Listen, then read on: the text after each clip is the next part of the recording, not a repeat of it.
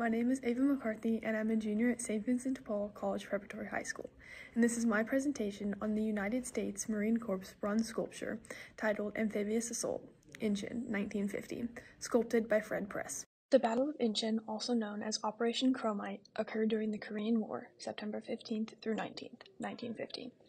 General Douglas MacArthur planned a surprise amphibious landing to outwit North Korean forces.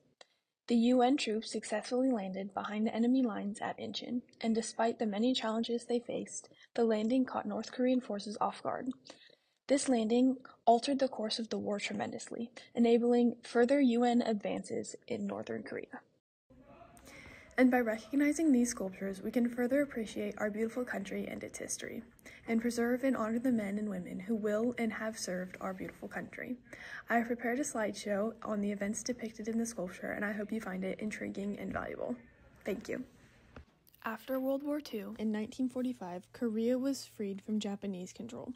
North Korea was occupied by the Soviet Union, while South Korea was occupied by American forces. North and South Korea were still at odds because of the border between them. They did not accept it as permanent. After 5 years of building tension in Korea, the Korean War started on June 25, 1950.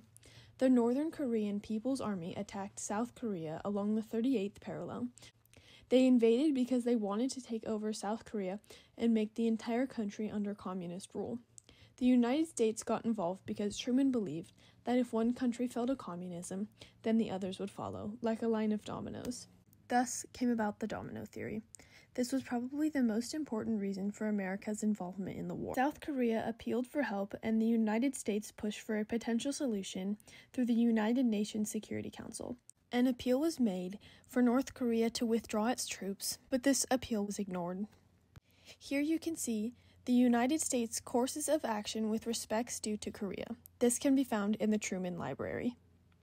As a result of this, approval was granted to the United Nations Army to send help to North Korea, commanded by General Douglas MacArthur. The UN troops were in South Korea, but were quickly pushed back by North Korean forces, which made them form a perimeter around Pusan. On September 15th, the 1st Marine Division launched an amphibious assault at Inchon. The North Korean troops were pushed back over the 38th parallel. This was a crucial turning point for the conflict. General MacArthur wanted to go beyond the point of initial containment. Truman, who was still worried about a communist Chinese response to all of this, approved troops into North Korea on October 7th, 1950. 5 days later, they captured Pyongyang, the North Korean capital, and also captured Yalu River, which was the border between North Korea and China. After Chinese troops were sent in, by January 1951, Chinese and North Korean troops had captured Seoul. MacArthur was then dismissed for insubordination, and Truman went back to the original idea of containment. Eventually, after more UN troops were sent back to North Korea, they were able to move North Korea to the 38th parallel and stabilize the front. From then until the end of the fighting, not much had changed. It was a stalemate. Peace talks had begun, but no compromises could be found. President Eisenhower, who took office in 1953, sought an end to the war.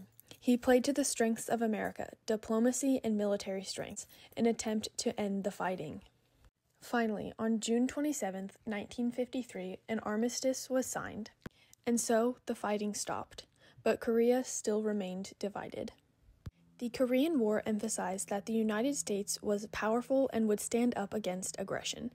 The Korean War was a turning point for the United States Armed Forces, especially the United States Marine Corps. The Marines' ability to adapt to the changing battlefield conditions of the Korean War showcased their mobility and flexibility, which played a crucial role in advancing and retaking territory from North Korean forces. Most notably, the amphibious assault was a remarkable strategy, and the troops' execution demonstrated their capability to conduct such amphibious operations. And finally, not only did these troops display remarkable grit and courage, they were representing the resilience and overall strength of America.